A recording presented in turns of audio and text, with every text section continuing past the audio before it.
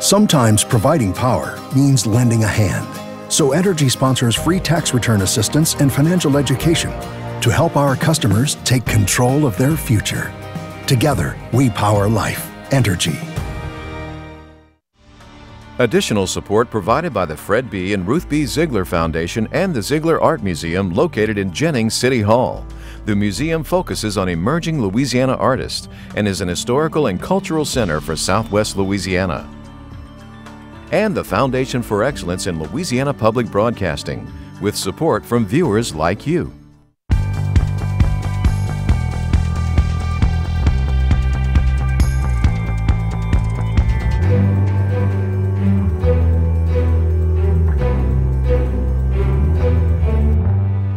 There's news on the election, it feels like, every day. The campaign for governor roars out of the starting blocks. I don't believe this report is very accurate. Charter schools respond to a scathing study. It produces cracks, but very, very tiny cracks. These cracks actually can self-heal. Bendable concrete takes steps toward real-world use. Hi everyone, I'm Andre Morrow. Much more on those stories in a moment on this week's edition of SWI. But first, a look at other headlines across Louisiana. Governor John Bel Edwards this week announced plans to designate more than $350 million, including $55 million from fiscal year 2018 surplus dollars, to Louisiana's Coastal Trust Fund. Within those surplus dollars, $15 million will go to restore money used by the previous administration. The governor says under his watch, coastal dollars will be used for coastal projects. The call is going out for volunteers to plant bald cypress trees Saturday, February 2nd at the Pointe-au-Chien Wildlife Management Area in Terrebonne Parish. America's Wetland Foundation and others are hosting this event.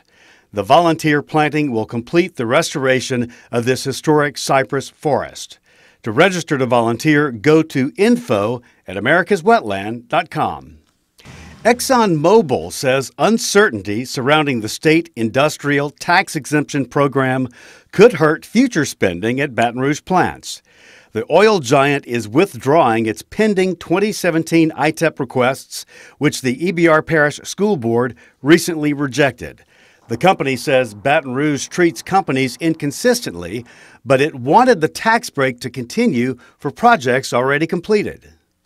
Louisiana has some of the nation's worst crime statistics, but 5 cities stand apart as the safest in the state. Gretna, on the west bank of New Orleans, ranks first, followed by Mandeville, Youngsville, Covington, and Minden.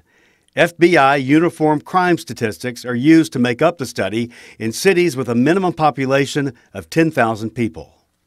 Delta Kappa Epsilon, DEEC, has closed its nearly century-old chapter at LSU over violations of the fraternity's alcohol and hazing policies.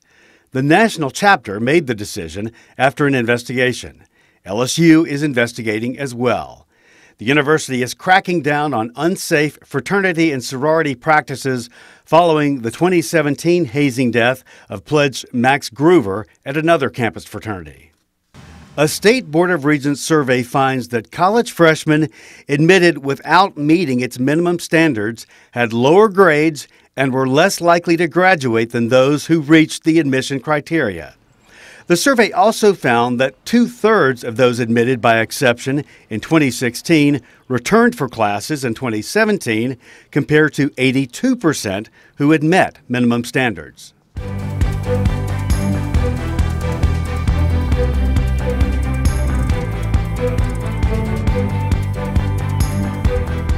Well, this week, the governor's race ramped up with candidate websites going online and campaigning really underway.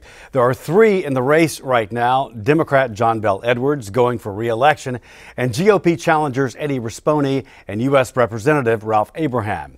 I talked with 2 of the state's top journalists. They've been on the campaign trail.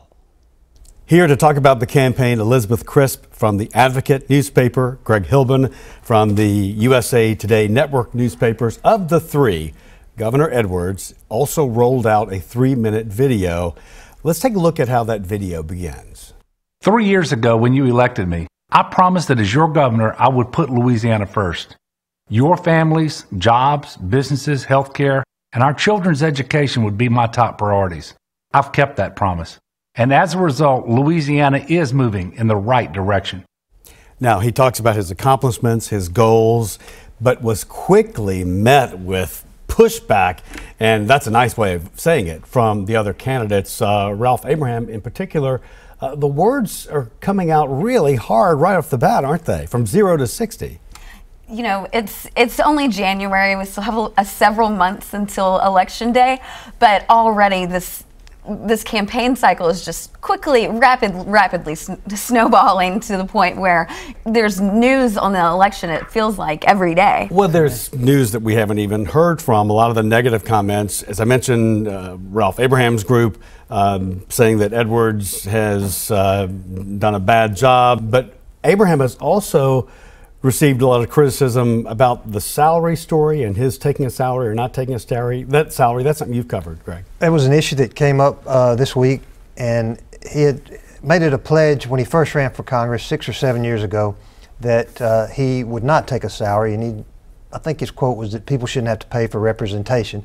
And according to him and his campaign, the congressman didn't take a salary for his first term, which is about $174,000 or $5,000 a year. Donated most of that to St. Jude, but he began taking a salary in the next 2 terms. He said because he didn't realize that he wasn't going to be able to continue his income from his medical practice, which is forbidden once you get to Congress. So, which I think people could understand, but some people I think would have liked for him to announce that and say, and explain why he was now going to start taking the check that he was earning by working in Congress. Yeah, some people have blown up with that story, though, but Elizabeth, you kind of think it's really a non-story. I personally, I don't know that story on its own is going to really change anybody's votes in this race, but I do think that we're starting to see a bit of where this election's going to go in terms of a narrative.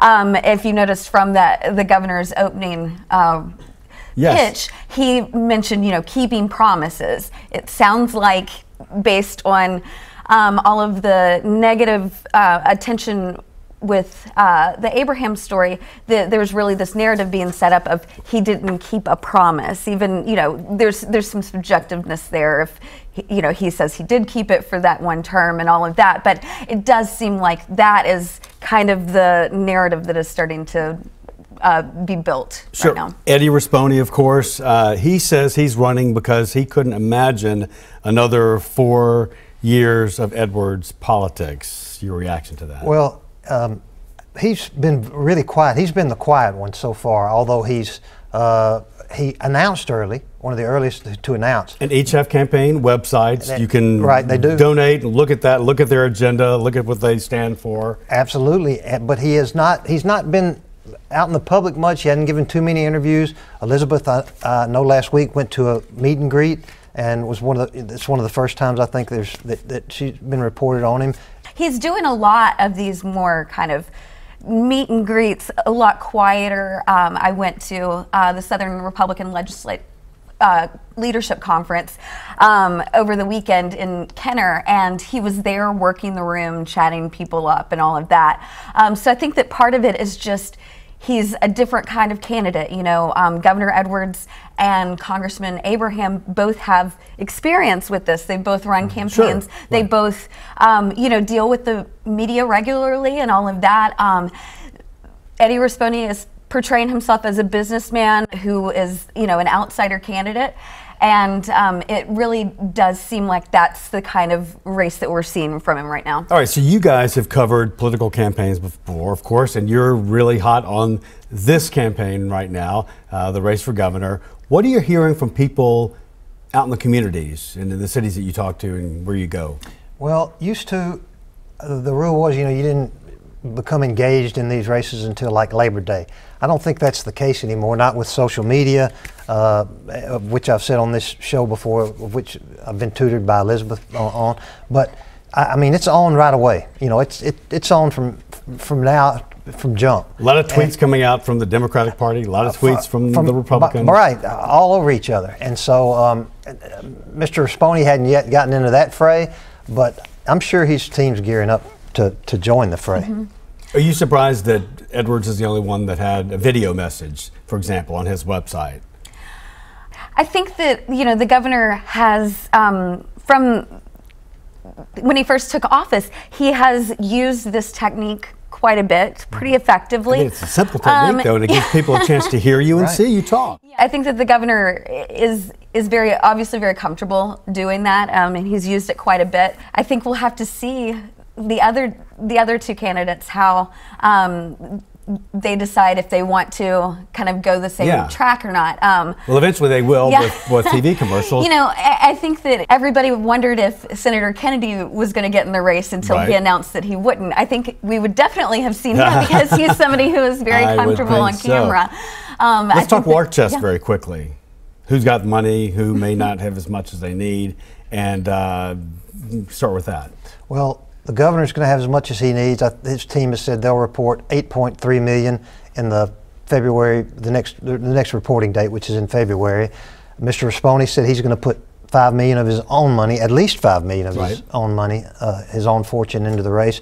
And Congressman Abraham, while actively fundraising, obviously heavily, he started late, so he started from zero. So he's in full campaign mode, raising money. And there's nobody else that appears to be jumping in. It's still open to do that if they want, but at this point, the way it's begun, and begun very quickly and hotly, it would feel like they were really behind the gun if they... Yeah, we've heard, you know, other names, former Congressman John Fleming, State Senator Sharon Hewitt, but really, as hard-hitting as this campaign is already going, if somebody's not announced yet, I mean, they have maybe a couple of weeks to finally, because you already have so many people who are picking their sides. You know, the Republicans are dividing up.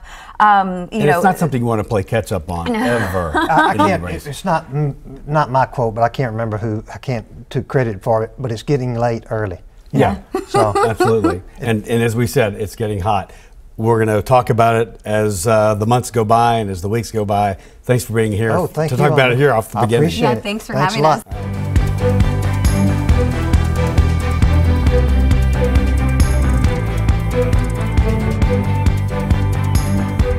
A recent report about the state's charter schools is raising questions about them. The report comes from the League of Women Voters. It said charters need more oversight, that their growth, 84,000 students now, that's up from 18,000 12 years ago, that the growth is a concern, that they are competing for dollars that would typically go to public schools. Caroline Roemer is Executive Director of the State Association of Charter Schools, and here to discuss. Caroline, do charter schools take money away from public schools and money that should go to them? Sure. Thanks for having me. You're welcome. Charter schools are definitely a point of contention with a lot of people, so this opportunity is great. Charter schools, let's first be clear, charter schools are public schools. They just happen not to be operated as in the same way that traditional public schools are. So are they receiving public dollars that may otherwise go to another type of public school? Yes, they do. Briefly, what confuses people about the way they are operated and the way that's different than a traditional public school? I think right off the top is, are they public or not? They are public schools, but they are overseen by their own nonprofit board. So unlike a traditional school system that has a superintendent, an elected school board that's directing that superintendent, charter schools are public schools that have a nonprofit board that is directing what goes on inside that school. That's the biggest difference, along with the fact that no one's assigned to a charter school. Charter schools are schools of choice, so parents have chosen to be there versus have been assigned there based on where they live. Well, this report is questioning the makeup of boards and also saying that school operations need more transparency. How would you respond to that? I think transparency is good, and I do think we can do better on that. I would not disagree that there is more work that can be done to bring transparency. Charter schools are written into our law, and that law specifically talks about the purpose of charter schools is to innovate around how we deliver on education to kids. We believe one of those innovations is in that governance piece. These governing bodies, how they do work, how they make decisions close students. And I do think we can do more, but there are very specific laws in place. These are public bodies, so we follow public meeting law, public budget law, bid laws. Like, there are certain things that we must follow: nepotism law, ethic law. There's lots of laws there. So it's a matter of how well are schools following those laws, and are there more things we can do to bring that word transparency to the forefront. All right, now backers of charter schools say that they offer parents another option in a state that is known for low public school performance. Yeah, just today I believe there was a report out stating that Louisiana is not doing very well as it relates to education. I think it says something to the effect we're one of the most undereducated places. The concept behind charter schools, around the scholarship or voucher program, choice in general, is that if we bring more options to the table for parents making decisions on behalf of their students, that we can drive better results. There's more accountability through parents using their feet, if you will, along with that alignment of policies that set up standards around academics, finance, and governance. Now, understand there are some charter schools that are set to close. Yes. Fairly soon, is that correct? Yes. So, and why is that? Well, I think an important thing to recognize: charter means a contract. So a charter school has a contract with either their local school board or the state board of education, and that contract is for a specific amount of time that's outlined in law. Once you reach the end of your charter or your contract, the school board is to review the results and determine if you've met the standards they've set for you inside that contract. Unfortunately, we have some schools, very recently in this case at the State Board of Education, who did not meet the terms of their contract, and so what Bessie determines to do there is say, you don't get this privilege anymore. Okay, let me ask you this. Can charter schools and traditional public schools, both being public but different, can they coexist in harmony? Yes, and they do in some places, and that's what we're working towards. The idea is... But this report would indicate that they don't. This report indicates that they feel there are a lot of questions and problems with it. I don't believe this report is very accurate in some of the information it gives, nor is it accurate, in my opinion, on what the true tensions might be. I think we could have done better in this report. Is it wrong that they're questioning things? I'm all for that. But I believe that charters can be a tool used by districts to improve results and outcomes for families. I don't think it means that a district has to be 100% charter. I don't believe that every charter is going to be successful, but I do believe that if we create more opportunities to make decisions as close to students as possible, empowering parents to decide where their students should go, along with an accountability system that holds the highest standards and expectations, we can create better academic results, and I believe charters can be a role in a district to do that. It sounds like there's more that we can talk about on this topic. Always. And maybe bring more people in on the discussion. I'd love it. Caroline, it would be great. Thank you for being here. Thank you so much. Appreciate it. In the upcoming legislative session, the governor will push for a pay increase for teachers and for support staff. This month's Louisiana Public Square episode, The Value of Teachers, goes in depth on those plans. Here's an excerpt.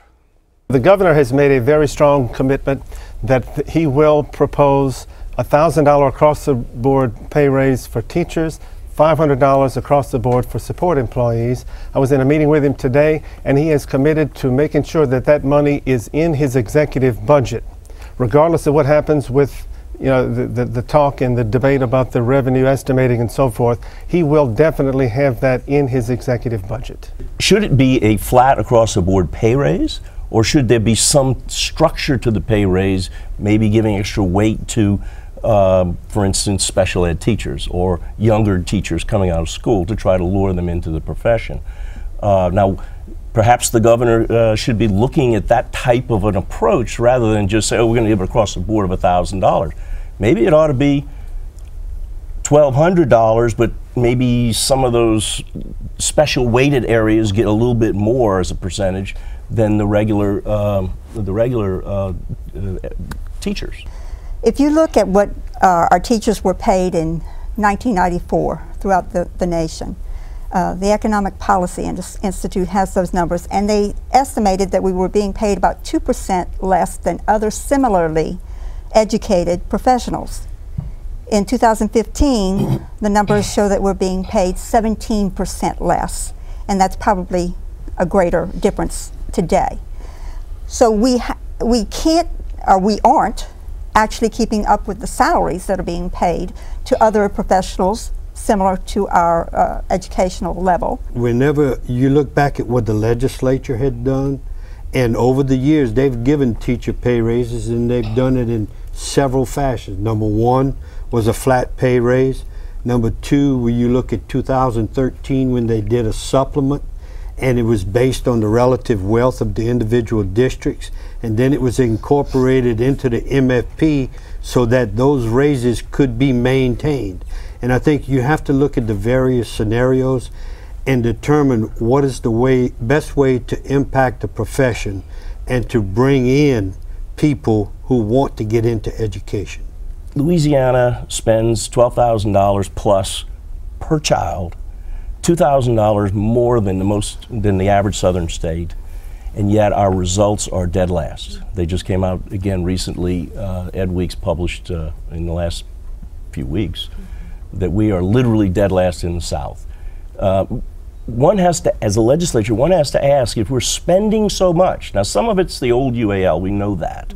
That's the retirement. The old retirement fund, but that doesn't equal that differential. That's a piece of it. So if we're spending this much money, and our teachers, who are number one most priority as far as getting quality education, are not getting paid at the right level, legislators have to ask, where's the money going? What's happening to it?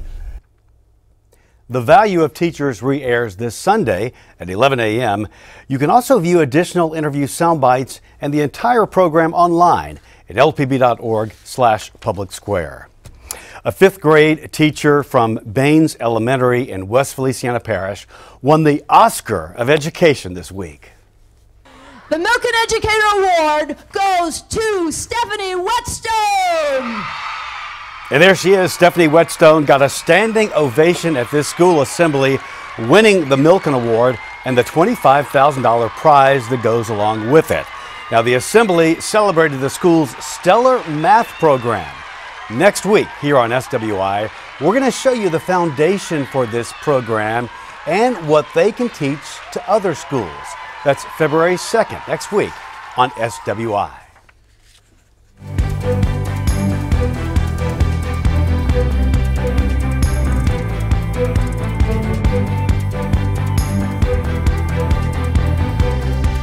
Well, there's still a lot of testing to do, but a bendable concrete, that's right, you heard that right, that LSU researchers are developing could ultimately reshape roads and highways. LPB's Charles Jones has the report. When Gabriel Arce, Senior Research Associate with LSU's Department of Construction Management, discovered research done to create a bendable concrete, he knew just how special and important this product could be. One of the interesting things about this material is that because when it deforms, it produces cracks, but very, very tiny cracks. These cracks actually can self-heal. The research, originally done by Dr. Victor Lee of the University of Michigan in the late 90s, created a product that was stronger and more durable than concrete, but 4 times more expensive. Using materials found locally in Louisiana, Arce found a way to lower that cost significantly. And after a couple of months, a year and a half, we were able to find the right materials at the right proportions that actually allows to have a material with very similar properties than Lee's material, and at the same time at a reduced cost. The new product, named Engineered Cementitious Composite, or ECC for short, is stronger, more durable, and more versatile than regular concrete, and projects will require less of it to complete.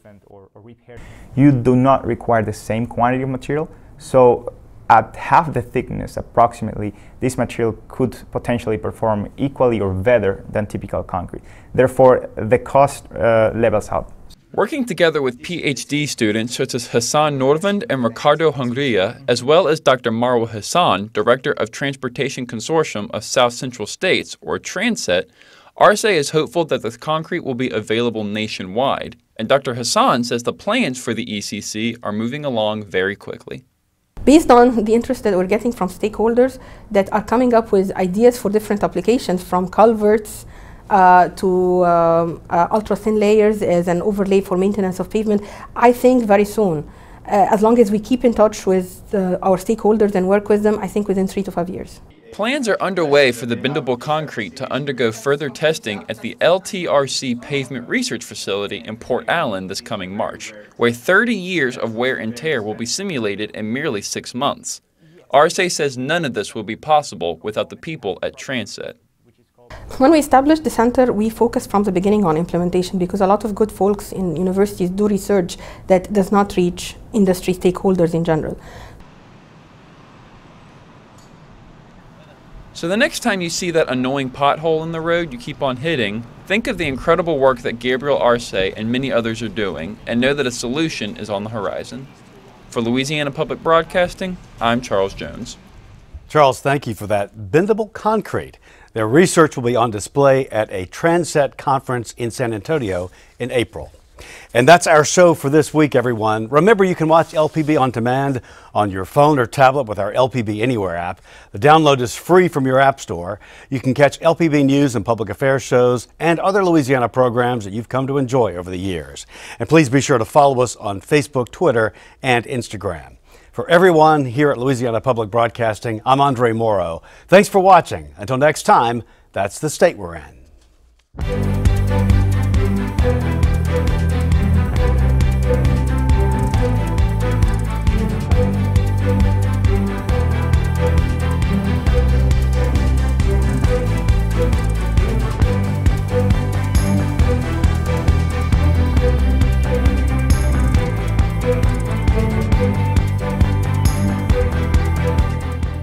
Sometimes providing power means lending a hand.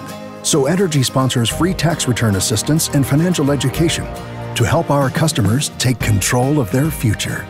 Together, we power life. Entergy. Additional support provided by the Fred B. and Ruth B. Ziegler Foundation and the Ziegler Art Museum located in Jennings City Hall. The museum focuses on emerging Louisiana artists and is an historical and cultural center for Southwest Louisiana. And the Foundation for Excellence in Louisiana Public Broadcasting, with support from viewers like you.